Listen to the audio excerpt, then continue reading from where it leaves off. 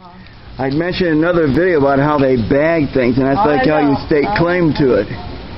And these are jackfruit.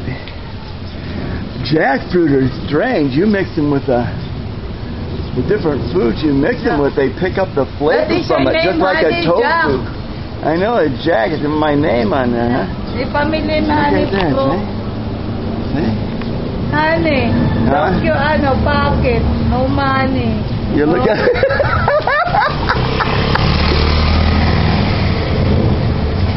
But these things get big. Now, I've seen these jackfruit that were almost... well,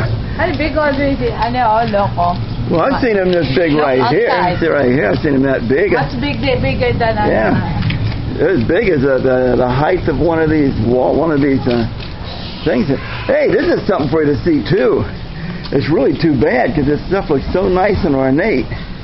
If you have metal work done for any home you get, or any home you're living in over here. Oh yeah. There's another fruit up there. What do they call it? Guyabano. It's ugly fruit. I call them ugly fruit anyway. They're ugly looking things, pokey looking things.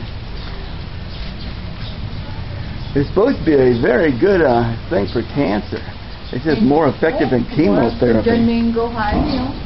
But anyway, I'm going to get back to mangoes. Now look, she's showing everything here now. Can you, I don't know if you can see the mangoes up in there. That is an Indian mango. Indian mango. And there's mangoes there. Yeah. Oh, back to what I was saying about the ironwork. They've got to really seal this stuff in. If they don't, it deteriorates unbelievably fast. The landlord here was aware, and he didn't do anything about this. And if you see, it's just rusting it all away.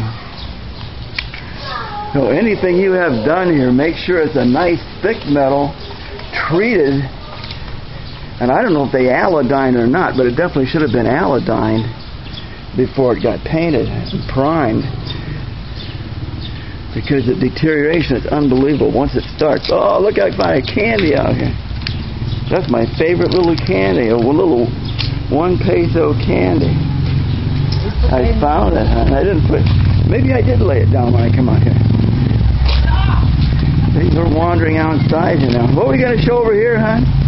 Oh, these flowers are kind of neat. These right here.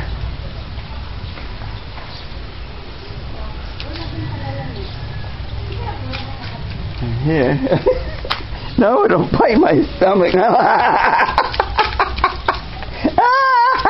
No biting allowed. These flowers are kind of neat, and if you see, here's the ones up on top. There's flowers for a long time, because as these go out, they've got little stalks behind. See them right there behind? And they'll come out and be flowers too. So this one goes away, this one come out and be a flower, and that one be a flower. There's like 3 flowers, and once there's 3 flowers, she's being weird, hon. You weird, hon. I see here, one had flowers all over it, but it's starting to get the little buds back again. See them right there for the next cycle it goes through. See little buds coming back on it. So, even though this is a dead looking stalk now, this can be all flowered up again. No, that is another, honey. It's another, like this, oh. Yep.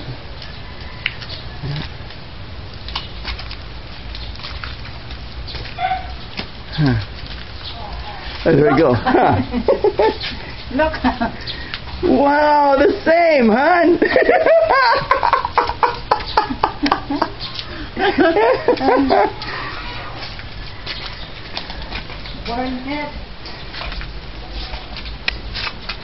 These things go crazy. 2 little cactuses here. In no time at all. And they're well, anybody that doesn't, I'm thinking most people know how a cactus grows, but I don't know for sure.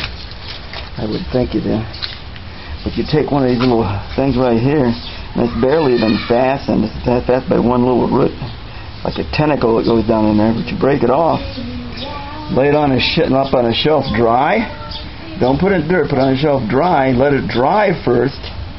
Once it dries, then you can lay it on dirt, and it will send that tentacle down itself and start another plant up. If you put it in the dirt just like that, there's a chance it'll rot. So you got to get up and let it dry first. Sit up in the air and let it dry out. Then when you put it on the dirt, it'll send the tentacle down and restart.